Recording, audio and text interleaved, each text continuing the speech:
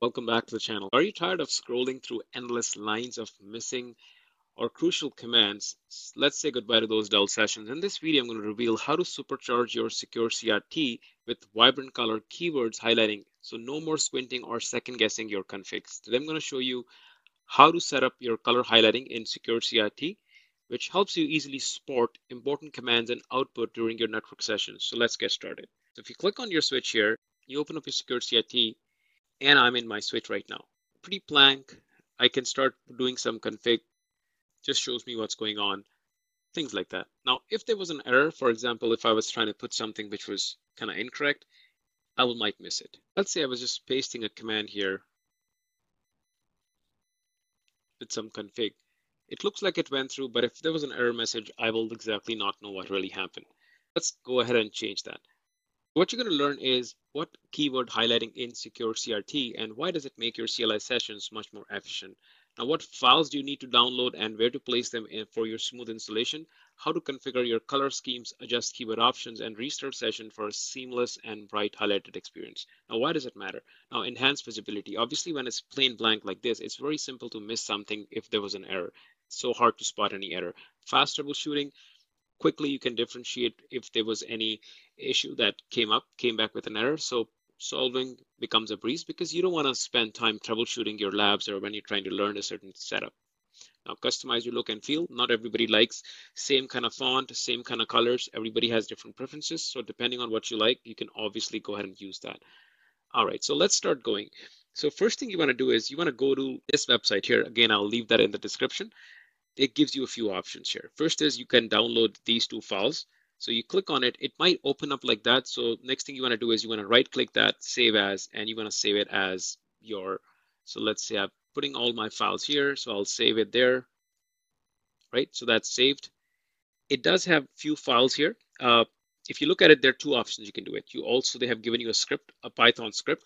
Now for this, you need to make sure you have Python installed on your laptop and preferably the latest. I think it's 3.10 or higher. I have 3.13, which is the latest stable release I'm using. Once you have all these files, 1, 2, and 3, downloaded on the folder somewhere, there are two ways to do it. One, as I said, it's a manual option where you actually go on your global options, you go to options, global options, and then you pretty much go to your configuration path right here, right? So that's your configuration path. Copy that, open up your folder, and that folder should actually bring up, and you just paste these files there. So the one files that you downloaded and the keywords, you need to go and paste them here basically, right? So once you paste them here, then it has all those files. That's one option. And then after that it's done, session, you'll be able to go to your session option. Let me go back to my configuration again. Once you've copied all those files in there, you will be able to go to your session options, go to keyword highlighting, and then pick the one that you like. So in this case, it would be appearance, keyword highlighting, and then you'll see the Cisco words right here that I already have, right? So this is the one. And the magic is it changes. Now it highlighted some of the things. That's just what's on this config. Now, another option would be you can go right click here, go on new button, and you can say, I want to run a script. What script you want is that's where you pick up your script. So you go back to your desktop. That's where my file is, CRTC files. And I'm going to pick up the file name here. And this is the Python thing. Open up. I can change the button to whatever I like. Orange this time.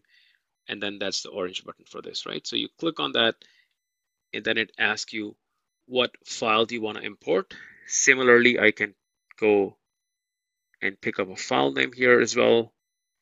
Let's pick up this time, this one that I have, and then you see that it changes it, right? So simply by doing that, so two options, you can either do it manually, the one that I showed you, or the second option would be is you can actually create a script that I just showed you. That's the easiest way to do it. The key idea is that you're taking those INI files and you're putting them in your folder, which your installation with the config folder, and inside the keywords folder, that's where you're throwing all those in there and making it look nicer. There are a few options there.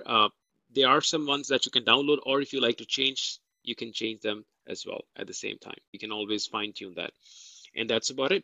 You have now a custom colored highlight in SecureCRT, making it easier to spot critical commands and output in your Cisco device or any other sessions. If you found this video helpful, don't forget to like, subscribe, and leave a comment below. Thanks for watching, and I'll see you in the next one. Bye for now.